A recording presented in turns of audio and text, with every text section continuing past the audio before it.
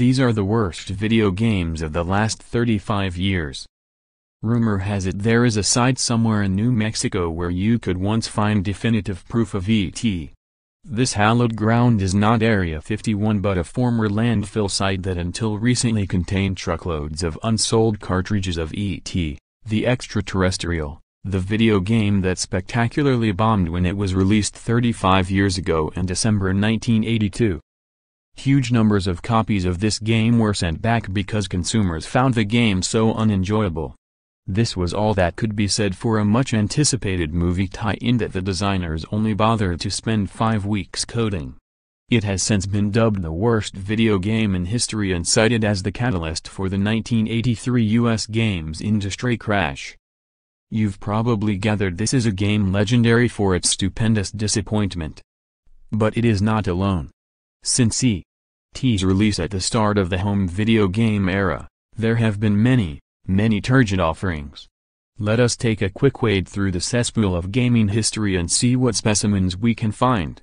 Perhaps they'll teach us something about what counts as good game design, and what doesn't. What's that brushing past my leg? Ah, yes, it's a copy of Catfight.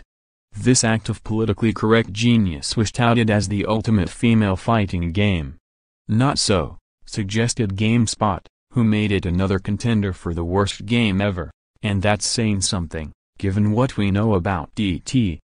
If the inherent sexism wasn't bad enough, the game came in for harsh criticism due to its low-quality graphics, unresponsive controls, and poor-quality music and sound effects.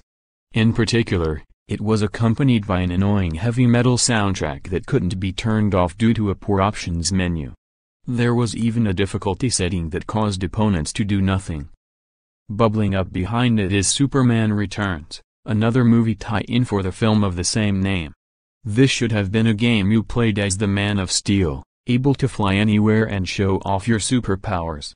In reality, Superman Returns is what would happen if the eponymous hero woke up as Bill Murray in Groundhog Day, cursed to repeat the same day over and over again. On top of the near-endless repetition, there wasn't even a satisfying end-of-game boss battle.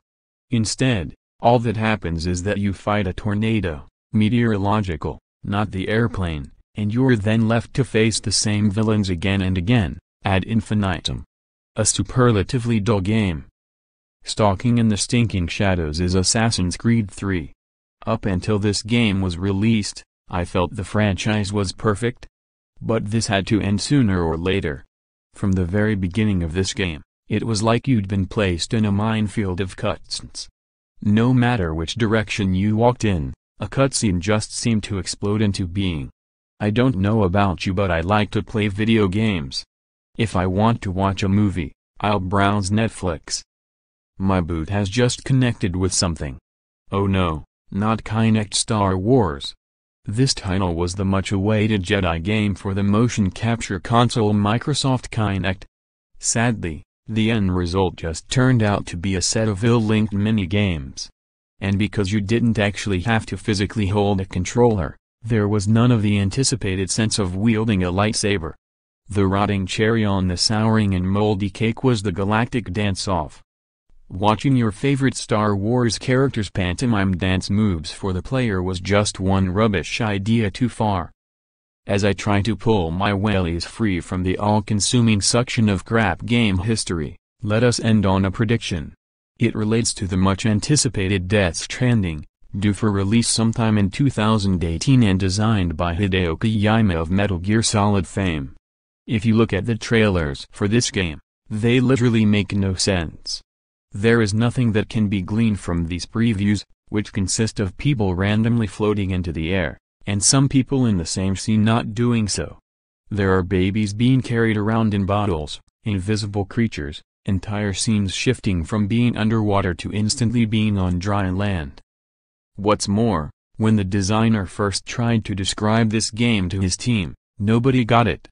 When he tried to explain the plot to actor Mads Mikkelsen, who will play the main antagonist, he didn't get it. Nobody who has played the game during its development phase seems to have any idea what it's about.